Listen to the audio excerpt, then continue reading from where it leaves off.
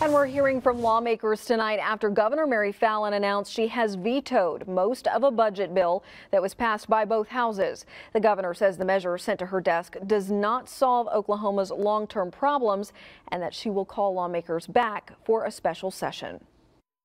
That I have signed the bill, but I have line item vetoed a good majority of the bill.